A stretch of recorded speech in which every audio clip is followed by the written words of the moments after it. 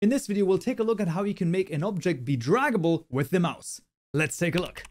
Alright, we found ourselves back in Unity once more, and in this tutorial, we're going to be talking about how you can drag objects with your mouse, and it's actually going to be more straightforward than you might think. So for this, we will need one script, and you will need, well, basically any type of game object that you want to drag. We're going to talk about those in a moment. First of all, we'll add the script, and then we'll add the stuff to the game objects. So there's a C# script. We're going to call this the dragging example over here, and let's jump into Visual Studio to see. So for this, we once again do not need the start method. However, we will need a serialized field. Now, the reason I have this is just to show you the result of this field. We're going to make this a private bool, and it's called isDragging. This is by default false, because what we're going to do in the update method is we're going to say if isDragging, this is exactly right. Then what I want to do is I want to set transform.position equal to camera.main.screen to a world point, passing in input.mouse position. Exactly this. And then this is extremely important. You want to cast this to a vector 2.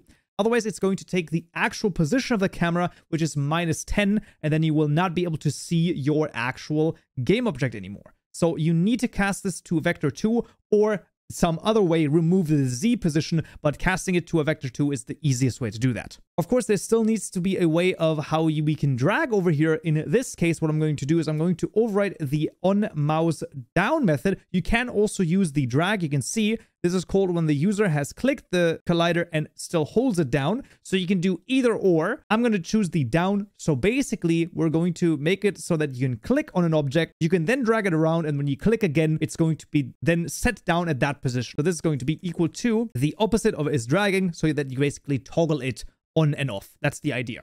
And that is actually the entire script that we're going to need here in this case. And we want to add this to both the planet as well as the asteroid. So you can just select both of them, select one of them, hold control, and then select the other, drag in the dragging example, and there you go. It is added to both of them. Now, very important, we still need a collider. So this needs a collider. In this case, we're going to make a circle collider over here. And see, for the asteroid, that's a little big. So maybe we can size this down a little bit.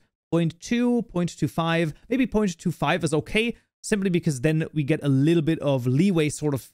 We don't have to hit it exactly. I think that's going to be okay. And then for the planet, let's also add the circle collider. And that should be the exact circle for the planet. So that's awesome. And that is actually now all that we need. So we can now jump into the game. And now nothing happens. If I click on the planet, all of a sudden, damn, I can move around the planet however I want, and I can click again, and I can set it down, and then the same thing goes for the asteroid. Also, when you click on it, it immediately snaps to the mouse in there, so that is really freaking cool. You can also change this up, right? If you wanted to implement this in an actual quote-unquote dragging instead of like selecting it, you can also do onMouseDown, making the dragging true, right? And then a private void onMouseUp, making this false, making it an actual dragging so that you actually have to hold down the mouse button. So if we were to go in now, right, I go over this and I have to keep clicking it. And if I stop holding the mouse down, now we're actually sort of dragging it instead of, well, I can just click on it once. I actually have to hold the left mouse down. That also works. Either one is fine. Oh, this sounds pretty good. And let's add sounds in this video right here. Hope to see you there. So yeah,